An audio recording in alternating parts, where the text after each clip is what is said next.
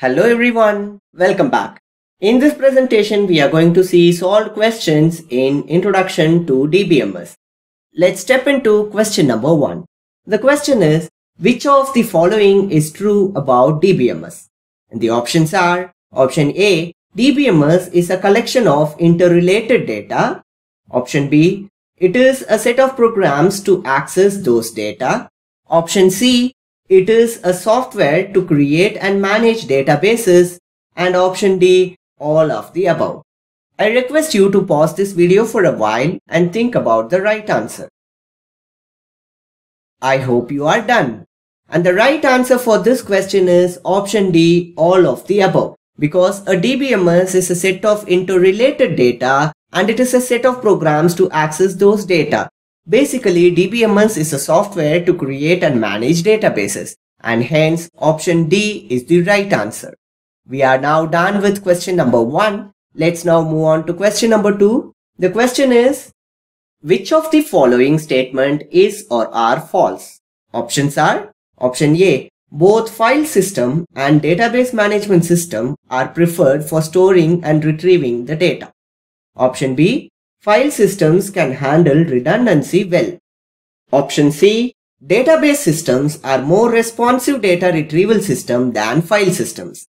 And option D, concurrent access may lead to inconsistency. I request you to pause this video for a while and think about the right answer. I hope you are done. In this question, we are required to find out the false statements. At first, we'll focus on the first option. Both file system and database management system are preferred for storing and retrieving the data. This is true because both file system and DBMS are for storing and retrieving the data only. But the difference is file system is not efficient in terms of effective storing and retrieval of data, whereas DBMS is efficient. But anyway, both file system and database systems are for storing and retrieving the data.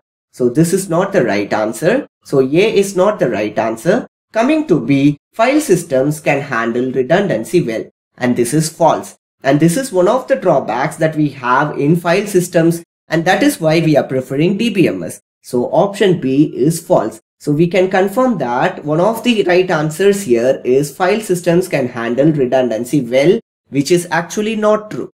Let's see, is there any other correct answer?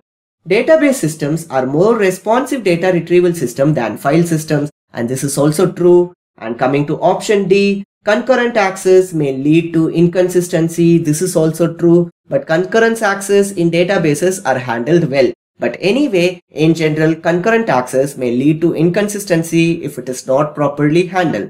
So from this, we can confirm that the right answer is option B, that is, file systems can handle redundancy well, which is false. We are done with question number 2. Let's now move on to question number 3, which is, in a 3-tier architecture, which of the following tier deals with the business logic and business rules? And the options are given. Option A, presentation tier. Option B, application tier. Option C, data tier. And option D, none of the above. I request you to pause this video for a while and think about the right answer. I hope you are done. Let's analyze what's the question. In a 3-tier architecture, we are required to find the following tier that deals with the business logic and business rules. Presentation tier is the front end. So this is not dealing with the business logic and business rules. Its intention is to provide interface to the user to access the database. And application tier, yes, this is the tier that deals with the business logic and business rules. And coming to the data tier, we have databases here which does not deal with the business logic or business rules. And hence, option B is the right answer here. We are done with question number 3. Let's now move on to question number 4. The question is, hiding the complexity from the application programmers and users is referred to as dash. And the options are, option A, data encapsulation. Option B, data redundancy. Option C, data abstraction. And option D, data analytics. I request you to pause this video for a while and think about the right answer.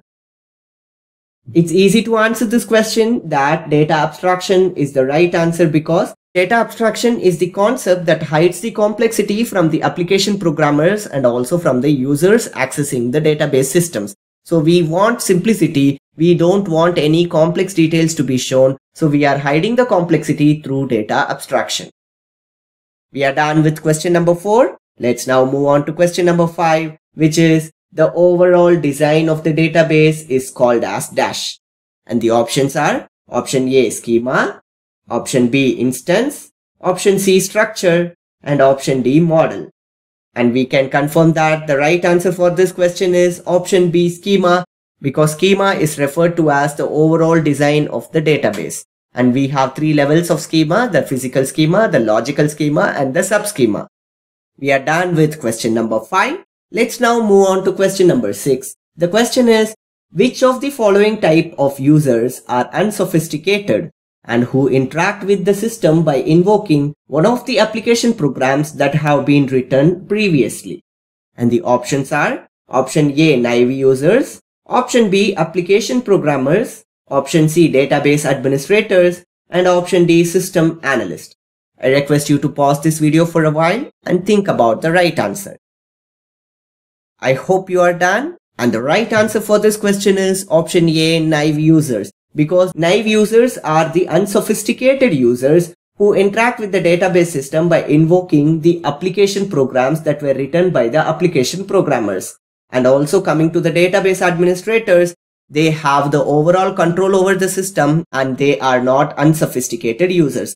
Coming to the system analyst or database analyst, he is also not an unsophisticated user. So the unsophisticated here who invokes the application program is the naive users. Tellers in the bank, even end users who access the database system through some web interfaces are referred as naive users. We are done with question number 6. Let's now move on to question number 7, and the question is, which of the following is or are incorrect about DBA, the database administrator? The options are: DBA is responsible for granting authorization for data access. Option B, DBA periodically backup the database. Option C, DBA defines the schema, storage structure, and the access method. And option D, none of the above. I request you to pause this video for a while and think about the right answer. And the right answer here is option D, none of the above, because all these jobs mentioned here, option A, B, and C, all are the responsibilities of the database administrator, and hence option D is the correct answer here. So DBA, the database administrator, grants the authorization for data access, periodically backup the database, and he is the one who defines the schema, storage structure, and the access method. I hope you are able to answer all these 7 questions. If not, no worries. When the course progresses, we will be able to gain more knowledge about databases. Before we sign out, let's see the homework question. The question is, if you are a database administrator, list some major steps that you would take in setting up a database for a particular enterprise. So I request you to take some time, work on this homework question, and post your answers in the comment section. I know you are not going to just mention the option as the right answer here, because here I have asked you to contemplate you as a database administrator, and then you are required to identify some major steps that you would take in setting up a database for your organization or for a particular enterprise. This is a generic question because I have not mentioned any particular organization or an enterprise here. So as a database administrator, what are all the things that you will do in order to set up a database for an enterprise? And that's it, guys. I hope you guys enjoyed this presentation. We are done with chapter number 1 as well. I'll see you in the next chapter, and thank you for watching.